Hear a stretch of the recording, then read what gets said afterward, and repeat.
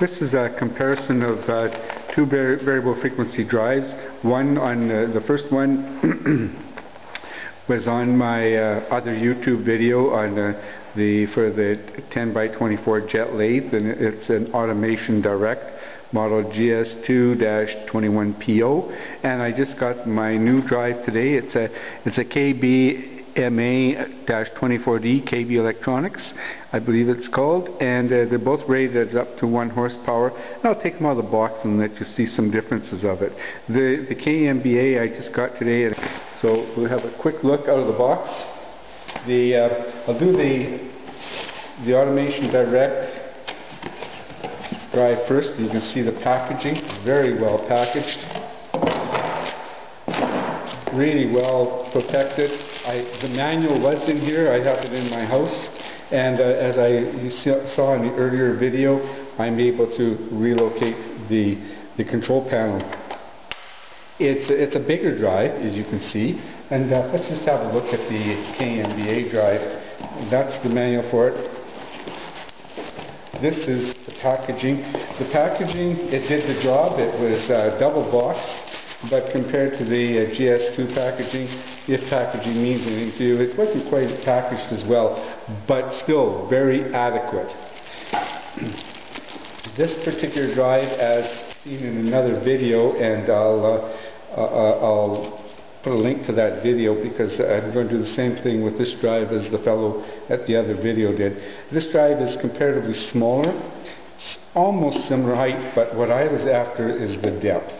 And what I was having problems with my Jet 10 by 24 lathe is where to mount this, because your input wires come in at the top and your output wires come in at the bottom, and it's got all these holes in it. And I was thinking, okay, for a metal lathe, if it's close to where the lathe is and where the chips can go inside, this could cause a problem.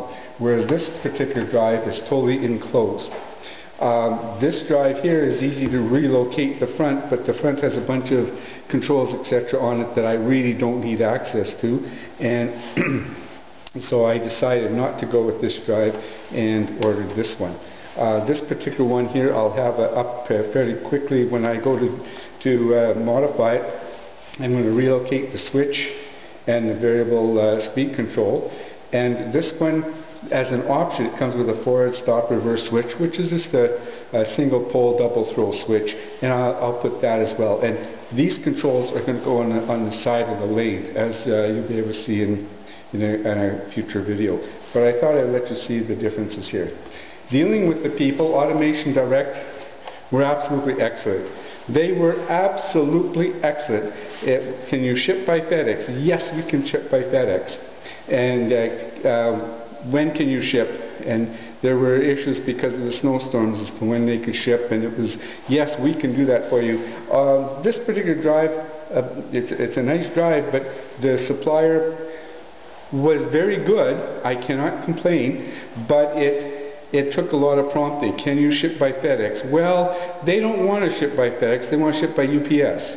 Well, I live in Canada, and when we hear the UPS up in Canada, we panic because their brokerage fees could be worth more than the drive is worth. They just rip us off big time up here from my past experience. So I don't like anything coming to me by UPS, I like everything coming by FedEx. So it was, well, yeah, we can, but we prefer not to. Automation Direct, they sent me a copy of the invoice immediately. They sent me a tracking information immediately. I had to go out and request 3 times, twice by telephone, once by email, about tracking information, so I would know when this drive would arrive. Would I deal with this company again, the supplier? Yes, I would. I would buy from them again. I'd buy from either one again. But I just thought I'd pass that on.